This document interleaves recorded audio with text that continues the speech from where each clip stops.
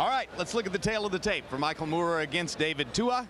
Two familiar faces in the heavyweight division. 29. Moorer at 34 thinks of himself as a guy with a lot left who can still make an impact.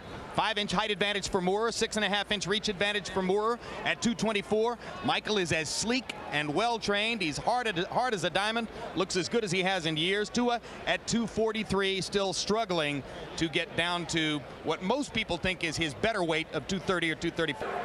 Okay, gentlemen, you've both received your pre-fight instructions. I expect a clean break at all times. I'm looking forward to a nice, clean contest. Protect yourselves at all times. Good luck to both of you. Shake hands.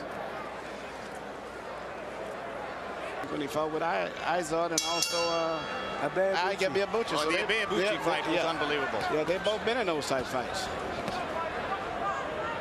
On the other hand, this could become a chess match if Moorer is able to box for 36 minutes, or for 30 minutes, I should say. Scheduled for 10, not for 12. Get off his head. David Tua gets in 2 body punches early to the ribcage of Moorer, and down goes Moorer. I would say Moore's leaning in.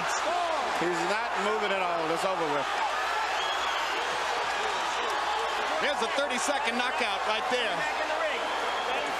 And that's what makes David Tua David Tua.